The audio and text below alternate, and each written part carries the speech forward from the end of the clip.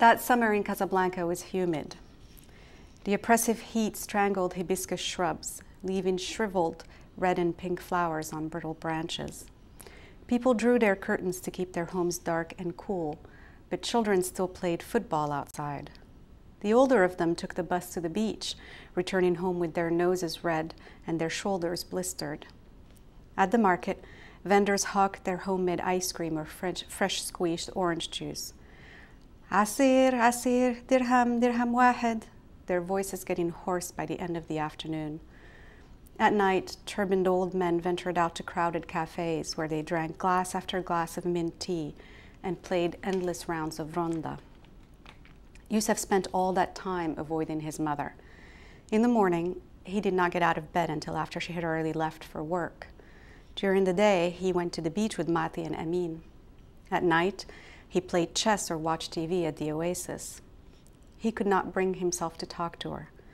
Mothers were mothers. They were not supposed to have sex lives. How could he talk to her about how he had been conceived? He also blamed Maktoub. Had his father not died in that car accident, the wedding would have taken place on schedule, and no one would have known that his mother was already pregnant. Now he knew, and that brought him shame he could barely conceal and certainly never share. By avoiding his mother, he could perhaps forget the existence of her secret. But it was difficult once September came and school started. He watched from his bed as his mother opened the armoire to pull out a button-down shirt for him to wear with his blue jeans. "Here," she said cheerfully, "I ironed it for you." "Thank you," he said, looking away, unable to summon the same excitement. When he still believed he was the son of a respectable schoolteacher, he had modest but clear ambitions to become a schoolteacher himself, or perhaps a civil servant.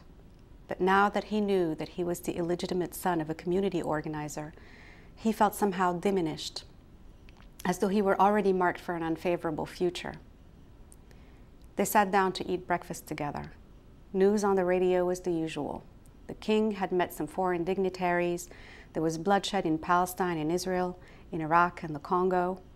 A French delegation had toured Moroccan companies and praised them, saying they were on the right track. A festival of music was set to open in Agadir. The Widad was on a losing streak. The bulletins compounded the sense of futility that had been growing inside him. "It's going to be a beautiful day." He did not answer. "Are you ready for registration?" He nodded. "Do you have a copy of your baccalaureate?" He patted the bag next to him. "And the photographs for your ID card?" "Yes." "May God open all doors for you," she said. She looked as if she were about to give him a hug. He dodged it by grabbing his bag and slinging the strap across his shoulders.